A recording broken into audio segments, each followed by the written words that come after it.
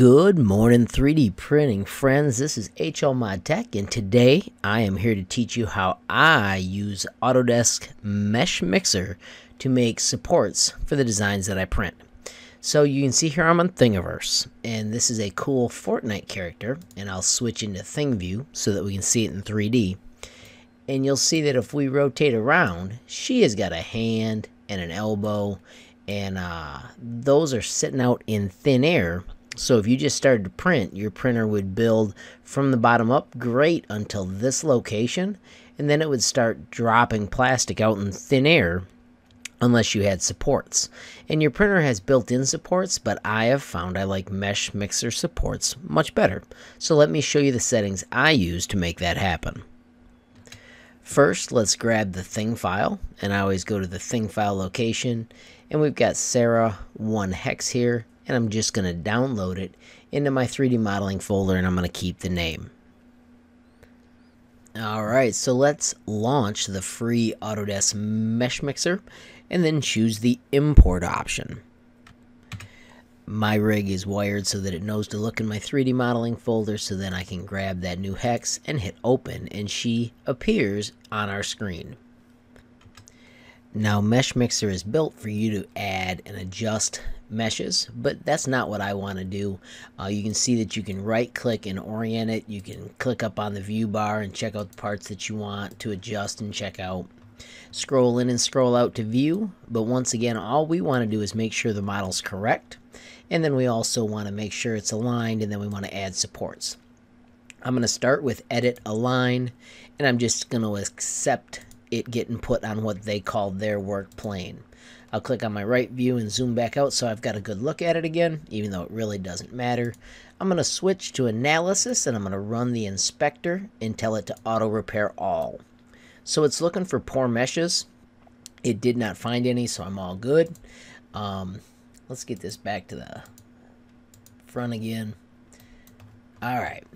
And then I'm going to tell it done, and then we go to the overhangs button. This is the magic place where you get to make supports. I'm going to start with the replicator 3mm defaults, and then when you just hit generate support, watch what it does. You'll have to wait a moment as it works through the math. Everybody's computers are different, you know.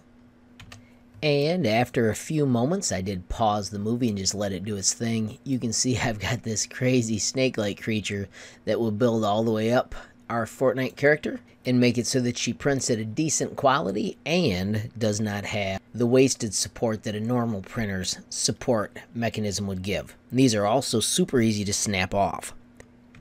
I am not happy with these settings though. I have done a lot of this, and I have found that it's cooler if you go into the support area, and I'm going to set the density to something like 15. And these numbers are all things that you can adjust. I always set mine to 0.3mm, and then I like my post to be 4 or 5mm in size. I'm going to go with 4mm post today. I always put the tip at 0.4 because I'm printing with a 4mm nozzle. And then I set these at 8 sometimes. Sometimes I set them to 6. And now watch this as we do this generate support again. A, it goes a lot faster because the posts are thicker and they're less dense. B, you'll notice we get much fewer of these supports as she builds. Now I'm going to remove the support one more time. Another thing when I print these for students a lot in my school when they earn a free 3D print. I also go into the transform button, and I make sure that they're a size I'm willing to print. As I watched how much support she had, I figured out that this person's way bigger than I print. I never print things for kids at 16 centimeters high. My max is about 8 centimeters high. So I'm going to just type 80 for the scale of Y. This is a weird thing in Meshmixer. Y is up. Oops. I want to do uniform scaling, so I'm going to do Control Z to undo that. I'm going to put on the uniform, and let's watch her again so that she doesn't shrink down like that. So now she's at the size that I expect.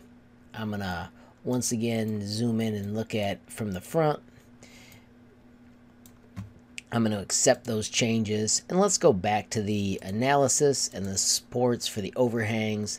It's still got my custom settings, 45, 15. I'm going to save those. I'm going to hit the down arrow, hit save current, and I'm going to call these 4mm, and I'm going to put an A after it because you may have noticed I already had one, and MMA is kind of funny.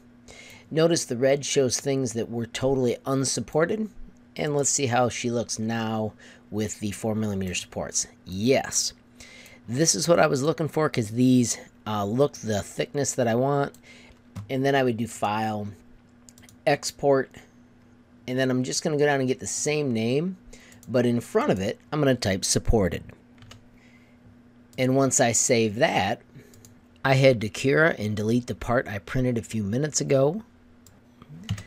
At that point, we can bring in our Fortnite character or whatever you have designed, and she is ready to print.